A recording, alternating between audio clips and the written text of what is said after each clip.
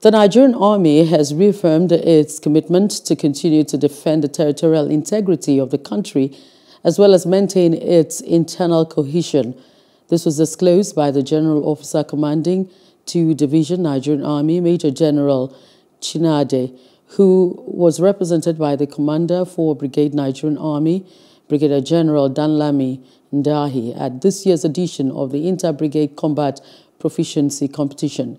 He charged officers of the Nigerian Army who participated in this year's edition of the event to make good use of the experience garnered from the competition. Earlier, Edo State Governor Godwin Obaseki also had applauded the event being put together. This exercise will encourage officers of this division to reinvent their combat readiness as it will enhance better service delivery.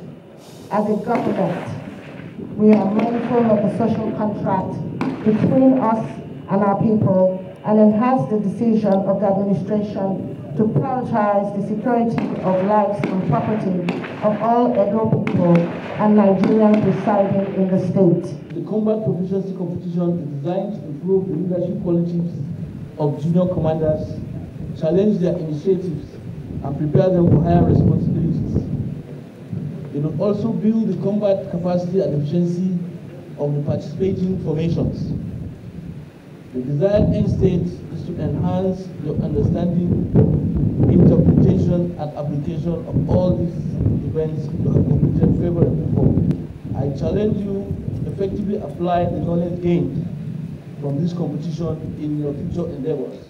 Hello, hope you enjoyed the news. Please do subscribe to our YouTube channel and don't forget to hit the notification button so you get notified about fresh news updates.